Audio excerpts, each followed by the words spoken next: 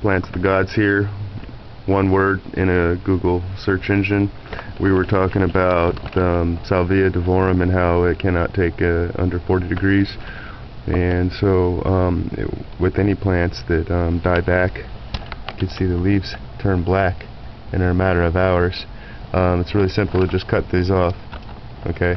And even though you cut down your plant quite a bit, it doesn't have to try and fight to live, because all of these leaves are dead, and their actual tissue and their DNA structure, their molecular structure, has been, you know, fully compromised. So this isn't just dried out, this is the tissue damage is destroyed.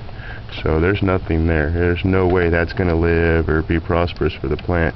So you got to trim all that stuff off, okay, every little last bit of that black stuff. And that's not mold, but it's just tissue damage. And then what's going to happen is the plant's going to revive.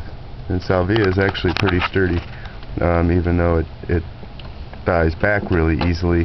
It's got usually a pretty deep, solid root, and so this plant will now totally live. And the bottom, you know, will keep coming up because it's got a pretty deep base. But then again, you know, you leave it out for a couple days in the freeze, and the whole base will probably die. So the bigger the root structure and the bigger the pot that you have it in, the more chances of its survival.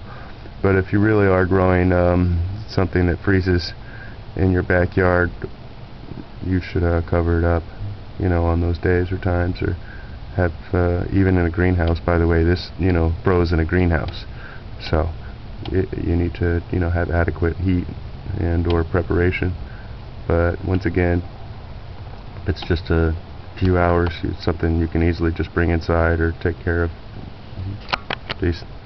Plants of the Gods.